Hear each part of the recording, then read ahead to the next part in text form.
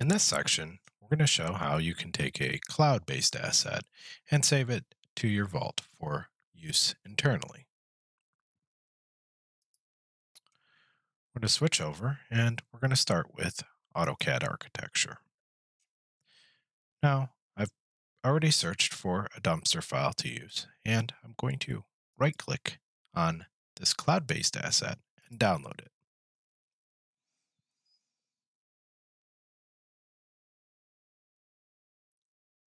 Once the file is finished downloading, I can right-click and choose Explore.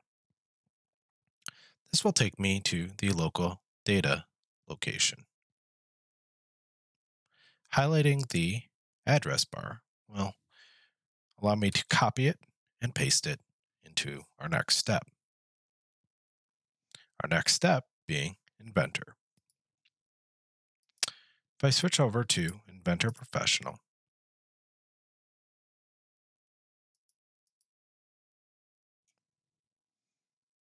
I can choose Create Asset, and I'm going to go with the Import Model option.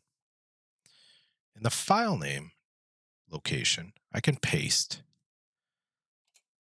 the location of that asset. We're going to go with the Imperial one and choose the dumpster file. I'm going to hit Open and choose Yes. Once the file is loaded successfully,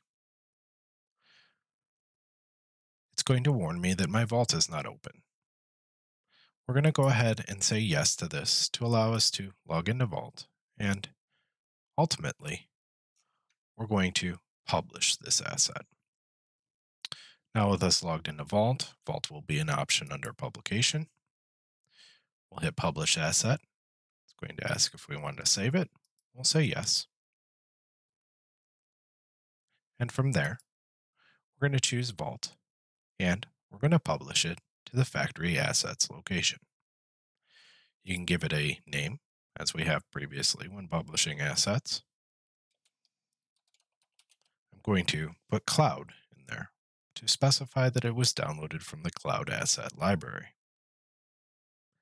Once everything is correct here, we'll go ahead and hit OK.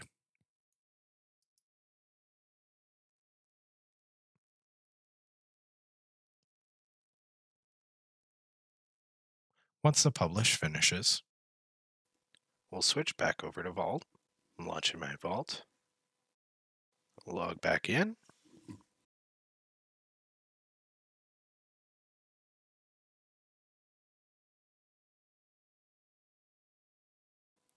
And once I'm in, I'm going to go up to Search for the asset that we just added.